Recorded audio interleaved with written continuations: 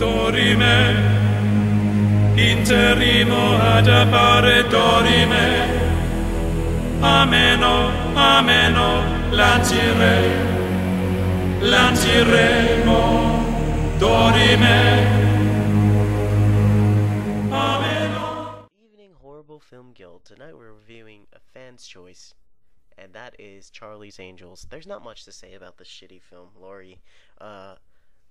Apart from seeing Cameron Diaz's ass bounce around the screen for the intro, I mean, I think that's the only enticing part of the movie. Call me a pig or whatever, but when a woman shaking her ass is the only thing you can enjoy in an action film, that is pretty sad.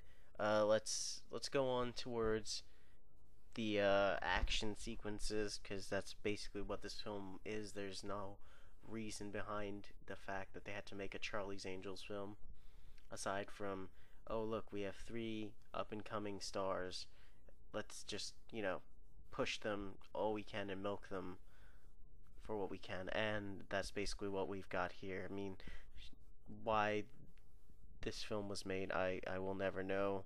I mean, it's like, I guess it's like porn for teenagers who can't go and buy porn, so they rent Charlie's Angels, and like I said, they watch that scene in cycle of Cameron Diaz shaking her ass around the screen in her underwear, and that little Lucy Liu dressed up as a teacher sequence, and Drew Barrymore with that hippie shit, and I guess there's no point behind the film, there's no driving factor behind the film.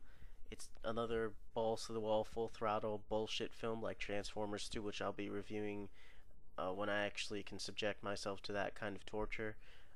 I know many of you know my documented hatred of anything Michael Bay, and it didn't get better with Transformers 2.